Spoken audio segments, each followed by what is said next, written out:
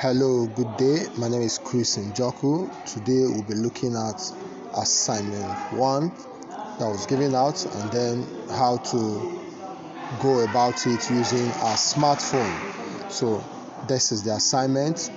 We are looking at sales of bags of cement in the first 20 weeks of 2022. So this is it from week 1 to week 22.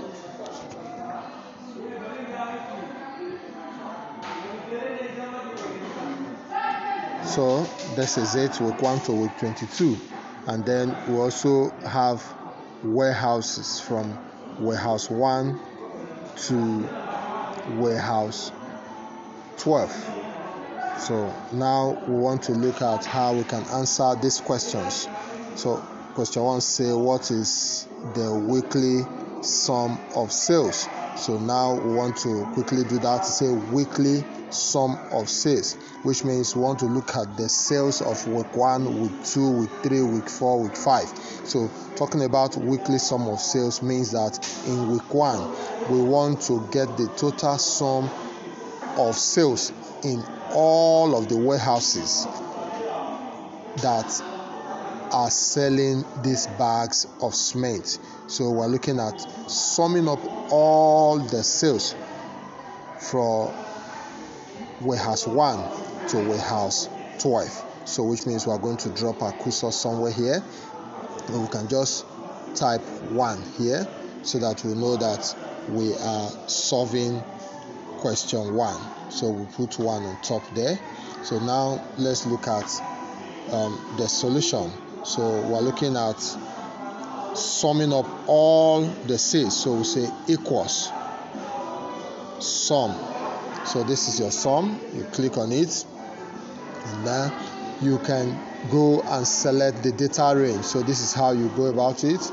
You drop your cursor from the very first, and then you drag it till you see the last on the list, and then you stop there. You can see what I've done. So you can look at your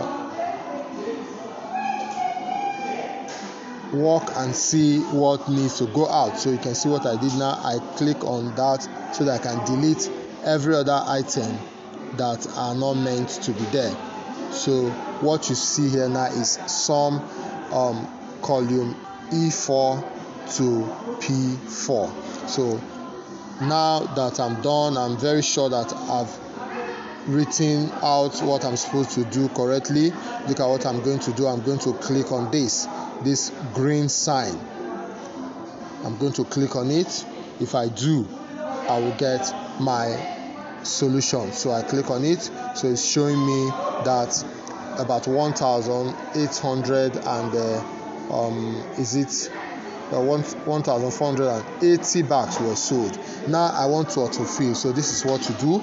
You click on this. Some of you might be having challenge with that. You can see fill there. So you click on fill. When you click on fill, this zeros here, this circle here will change sign. So watch me do it. I click on fill, so you can see it has changed. Now that it has changed, I can hold on one of these and drag down. So watch me do. I hold it and drag down. So this is how you can autofill. So some other application might be different but similar. When you see comment, clear, fill, some will write autofill for you. So that is what you do. You click to autofill. Now we are done with question 1. Let's look at question 2, saying what is the weekly average sales? What is the weekly average sales? So now we are looking at using the average function. So we say equals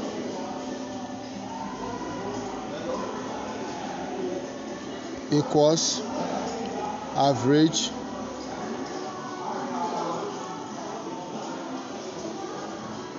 so you see the average function here. So you quickly tap on it and then it covers the rest. So what are we looking at again? The data range. So we go and then select from the very first warehouse to the other one. to the end. We already know it as E4 to P4. So in order not to make mistake, you quickly drop your cursor and delete any other thing that is not meant to be there. So you can see I'm doing that now, deleting the minus signs, the dot, the comma signs, so that what will be left is only E4 to P4. So that's important, the syntax of Excel is. So just like I did in the first place, I'm going to take the green sign. I've done that. So this is the average sales, 123.33. Now I'll do my autofill again. I tap on the first circle and then you see comment clear fill. So I click on fill and then hold down and drag. So I've done my autofill. Remember that is 2. So question 2. So we'll put 2 on top so that we know what we're doing. I can even now autofill for the numbers 1 to 7. So watch me do it now. Fill, and then I drag down to 7 and stop at 7. So this one is autofilling same number. If you want to autofill different numbers, see what I'm going to do. Watch me do that. Let me clear this first. Clear.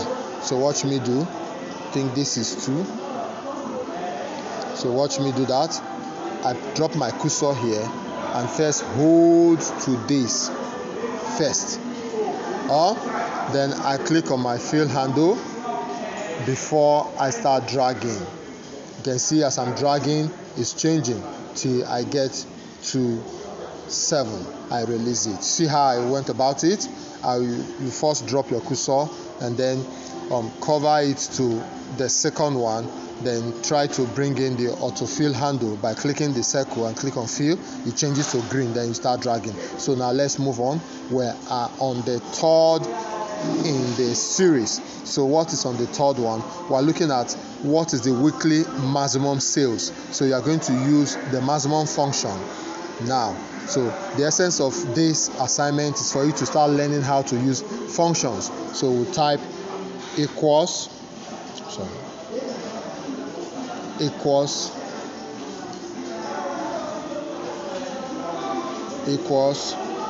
me max. So you see it, there's a max represents maximum. Max represents maximum. So this is it, max. So you quickly pick it, max, and then our data range is from E4 to P4. So we can just quickly type it. You can see whether capital or small letter is the same thing, E4 to P4. So you can see E4 to P4, and then we drop our cursor and pick and take away everything that is not meant to be there. So watch me do that. So delete every other thing that is not meant to be there. You can see the commas, the full stops, every other thing, they are not meant to be there. The only thing we should be left with is E4 to P4. So you can see equals max bracket open E4 to P4. So I click on my green sign and then it has given me that the maximum sales of week 1 is 300. So 300 bags of cement were the maximum amount of cement that was sold in that week. So we might just want to identify the warehouse that sold that, but before we do that, let's just quickly autofill. So I click on the circle and I click on my fill handle and then I drag down. So I have done that. So you will now see different weeks and their maximum sales. So you see the week 1 we had 300 as the maximum sales. Let's try to locate the warehouse that got that. We have 6. actually got that maximum sales of 300. So now we are done with question 3. We move to our question 4 that says what is the weekly minimum sales. So we use the minimum function now. So we say equals min. So we click on it and then we say E4 to P4. That is the data range, and then we delete any other thing there, the commas, the full stops. If you don't, it will give you error. So that might just be the mistake some of you will make. So you can see I'm left with equals min bracket open E4 to P4. So I pick on this, told me that 100 was the minimum sales of that week 1. So I quickly onto fill. So I click on my fill handle and then I drag down. So I've taken care of question 4. So we move over to question 5. Question 5 says what is the average sales of warehouse 1 to 6. So warehouse 1 to 6 is our interest. So what do? We just say equals average equals average.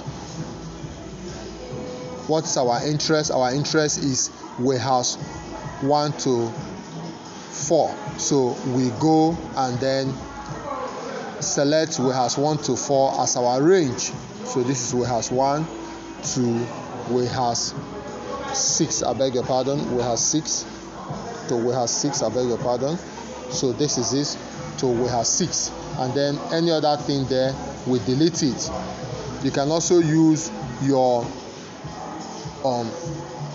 operators to do that, but this is the quickest way to go about it. So you can see that our interest is from E4 to J4. That is what represents warehouse 1 to 6. So we click on our green sign and then we have it that the average sales of week 1 to 6 is 146. So we quickly autofill and drag down. So next is our question 6. Question 6 says what is the average sales of warehouse 7 to 12. So similar to what we have done, but in this case our target is warehouse 7 to 12. So we say equals average, and so we go and select our interest. We're looking at warehouse 7 to 12. So this is warehouse 7 to 12, which is our interest. Now, so we delete any other thing there. Any other thing there, we take it away. So this number, we take away number, we take away the dots, we take away the commas. So you see, we have equals average bracket open K4 to P4. So we pick our sign again. It shows us that the average sales of warehouse 7 to 12 is 100. So we quickly autofill, hold down and drag. So one thing about data analysis is that as you are starting, you'll be seeing how to compare. You can see that from comparison now, the average sale of warehouse 1 to 6 is much more than the average sales of warehouse 7 to 12 in the first week. But in the second week, the average sales of warehouse 7 to 12 is more than the average sales of warehouse 1 to 6. So this is just data analysis, but as you are doing this, you'll be learning a lot from it. Now we go to the very last question, which is talking about, let's look at it. It says what is the average sales of each warehouse for the entire 20 weeks. I'm very sure some persons will make mistake with this. They say, what is the average sales of each warehouse? When you talk about each warehouse, we are talking about warehouse 1, warehouse 2, warehouse 3. So let's use warehouse 1 as an example now, meaning the first 20 week, what is the average sales of warehouse 1? So to do that, we drop our cursor below warehouse 1.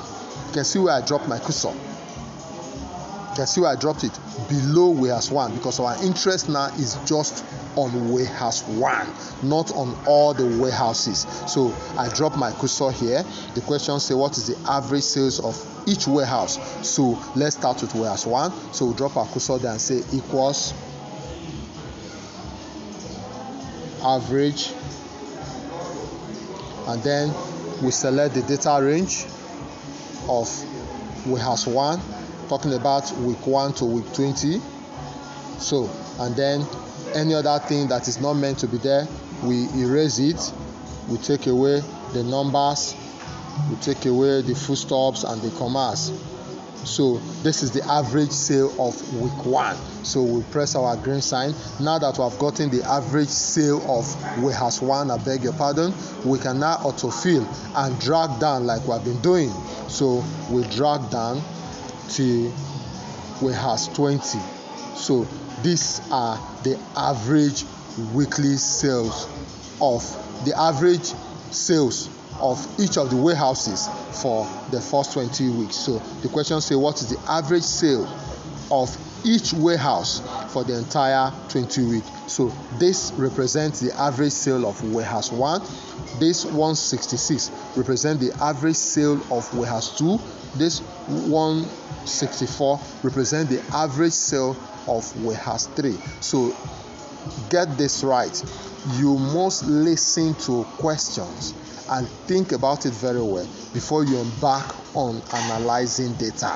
Don't just assume that because I've been doing all my analysis from this end, every question will be answered here. No, you can see that the last question is different from every other question. The last question says, what is the average sales of each warehouse? Not all of the warehouse. Now, assuming I was talking about all of the warehouse, I might just come here and then select data that involves all the warehouse. But now we're looking at each warehouse, and then we use warehouse 1 as an example. We start from warehouse 1 and now autofill. You now see that there's difference between the average sales of warehouse 1 and warehouse 2 for the 20 weeks. Let's say the average sale of warehouse 1 is 163.7. The average sale of warehouse 2 is different, which is 160. The average sale 166, I beg your pardon, and the average sales of warehouse 3 is 164. The average sales of warehouse 4 is 155. So you can even from here check the warehouse that had the minimum average sales of the first 20 weeks. I'll tell you something. You see this data here now, we can analyze over 50 details from it. If we go on and on, I can bring out 50 questions from this little data here, 50 questions from this data, and then you will find out that all of these data are analyzable. These 50 questions, you can analyze it. I can decide to compare week 2 average sale to week 12 average sales. I can decide to compare week 1 average sale to week 7 average sales. I can decide to compare the sum of the warehouses sale for each week. A whole lot of questions. I can bring out over 50 questions from this little data. That is the beauty of data analysis. I do hope this video will help anyone that will be looking through to get what is needed. So you can see that question 1 to 6 is here, and then our question 7 was answered here. So we can just put 7 here so that you can understand what we have done. I can decide to give every of this cells where I drop the questions are color. You can do that. Just play around your phone, you find out where it is. I don't want this video to be too long. That is why I'm going to stop there. So thank you very much for watching this video.